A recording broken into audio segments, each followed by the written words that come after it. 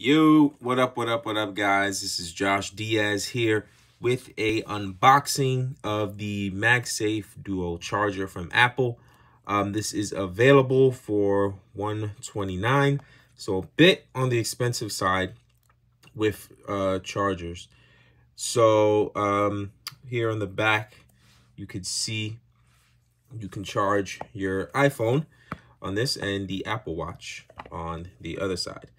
And there's different ways, as you can see, to set it up. You could stand the Apple Watch charger, so you can use it for nightstand mode. And you could close it up for travel. So let's open this up, see what we got here, and see what it comes with if you do decide to purchase this. We're back. That took a little bit. And there we go. Nothing on this side.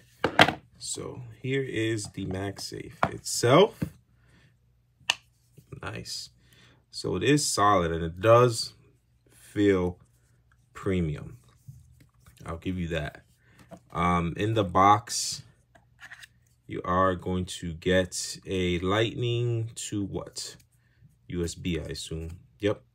So Lightning to USB cable and just some paperwork. So let's just check this out.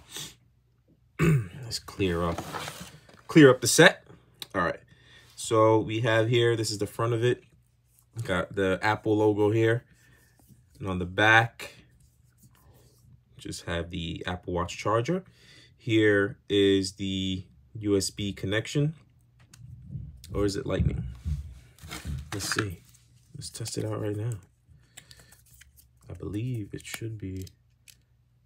Okay, so it's a Lightning connection here. All right, so we're gonna open it up, and here is the MagSafe. Let's get this plastic off. Nice. Here is the MagSafe charger. You'll place your iPhone here, and on this side is the Apple Watch charger. Very nice.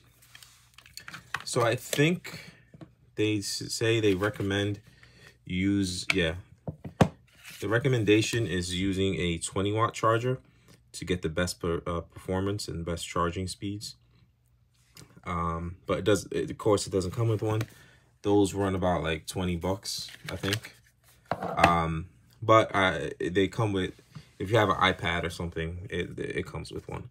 So let's hook this up and I'll show you guys how this works. All right, so I have my 20-watt charger here. I have the Lightning to USB cable that came with the device or the charging pad. Hopefully, I have a plug in front of me, so hopefully this is long enough. So take the USB-C, plug it. Oh yes, perfect. Plug that in. Next, take the Lightning, plug this in. So we should be money right now. So bam. So with the Apple Watch charger, it depends on what kind of band you have. I have this sport band that kind of loops, so it kind of won't work with this. So that's why it's good that they have this thing. So now I could easily bam, and there we go. We're charging. Then with the phone, all I do is just place it. Let's see.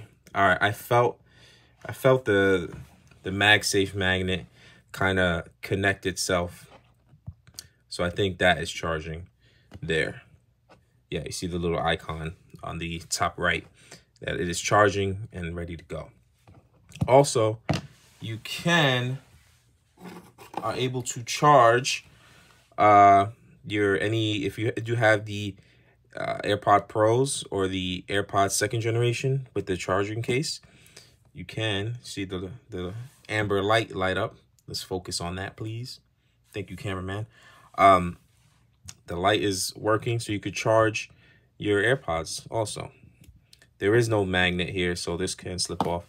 But with the phone, I do have the MagSafe case, by the way, so it kind of makes it easier to line everything up.